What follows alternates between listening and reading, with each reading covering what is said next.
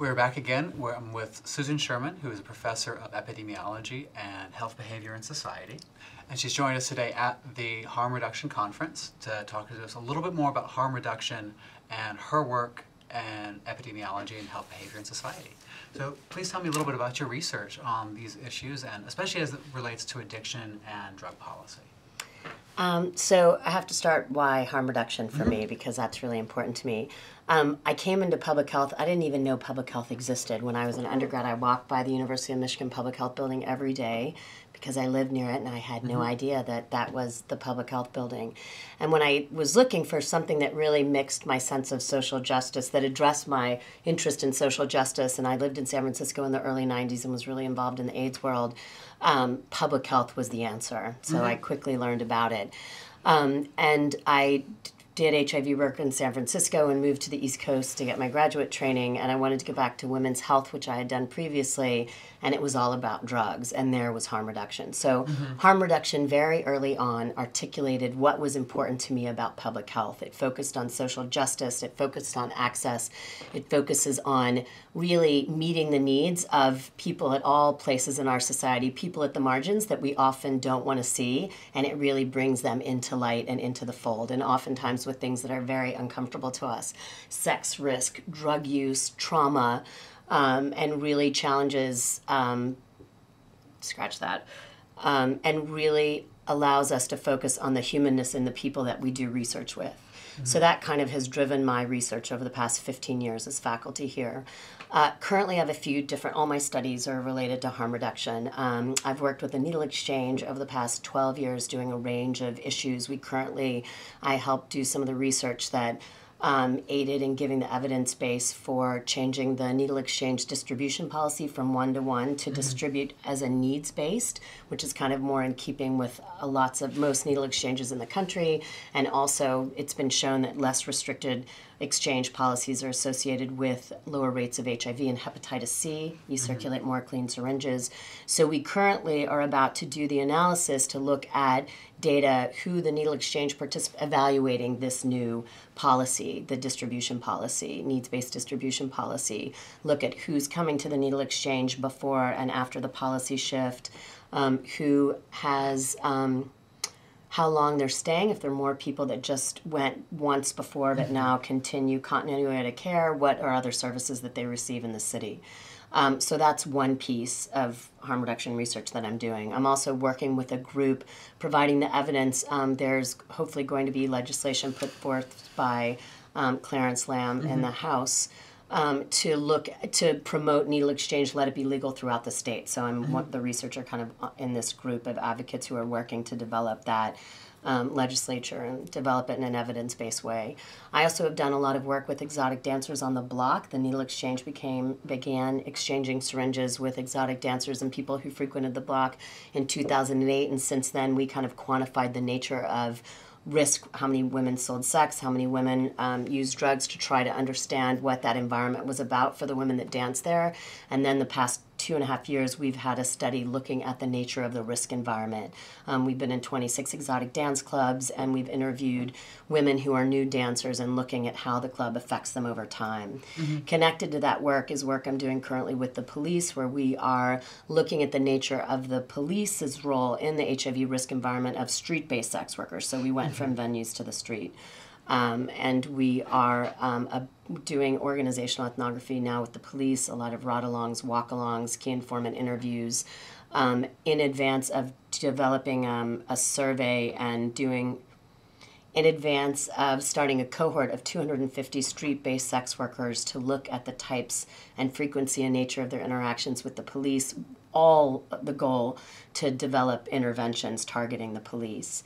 To that end, I also am the researcher involved with the Law Enforcement Assisted Diversion Program, this great lead, which started in Seattle in 2011 on the heels of a lot of community action and community work around disproportionate arrests for African Americans in Seattle.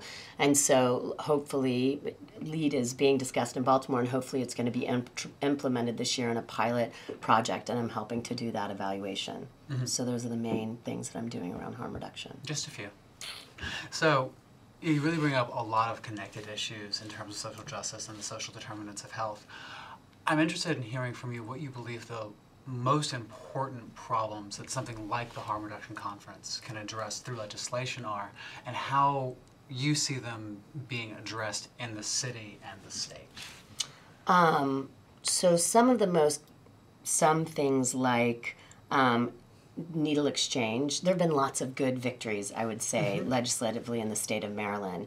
The fact that that there's standing orders now for prescribing naloxone, and our really incredible health commissioner who's taken on the issue of overdose, taken it by the horns and really addressing it in a very complex and multifactorial way, that scaling up that thousands of prescriptions have been given out for naloxone, which helps to stops the effects of an overdose in seconds.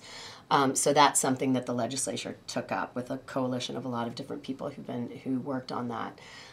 The fact that now there's legislation, there are lots of things that can happen legislatively is the answer. The fact that now there's a potential for needle exchange to be an option for all counties is really important. And sadly, now that you have people who are dying in considered outside of Baltimore City, not random, people who are dying in rural parts of Maryland from prescription drugs abuse, and also from fentanyl, people showing up in Baltimore City developing drug habits from wherever they came from, prescription drugs, and then ended up using heroin. All of a sudden the issue of drugs and overdose, I think, makes people, it's a moment that we really can capitalize on to make people realize that it happens to them and not only in inner city Baltimore. So I think legislation has a great, the legislature is really important, kind of furthering policies at a statewide level. The other question you asked me again, the question about the city. Oh, how you see the issues being addressed by the city moving forward? Well, I think there's been a tremendous effort and scale up of the response for continued growing rates of overdose prevention, really scaling up what we know works with naloxone distribution, working with people while they're in treatment, before they get out of treatment, training people before they get out of jail, because we know that people stopping drug use through jail and being in treatment are two of the biggest risk factors for fatal overdose. So having our eyes wide open and looking at the reality of the situation. Going forward even more aggressively, potentially having a conversation about safe injection facilities. That's something that's happens throughout Europe, has been an insight. There's a safe injection site in Vancouver, and being discussed in San Francisco and New York right now, as well as other jurisdictions. Having conversations with the police about alternatives to arrest, because in so many ways police are really the first responders and really see so much how drug use affects our society, particularly the members of society with whom I work. So really trying to articulate what joint efforts can be by public health and public safety, and changing the respective norms of each of public health and public safety to come up with solutions, progressive solutions that, once again, our eyes are wide open to the realities of how much drugs and low-level drugs really fuel a lot of the ills in our society. Sure. In our city. And just coming back to your work in epidemiology, what does the research evidence say about harm reduction approaches to addiction and even to drug-related violence? These are the issues that are facing Baltimore and Maryland now.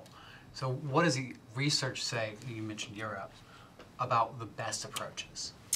So it really depends on what you're talking about. Sure. So needle exchange, for example. Needle exchange came about in 1986 in Holland from the Drug Users Union, the Junkebond, and spread like wildfire in the cities that really scaled up.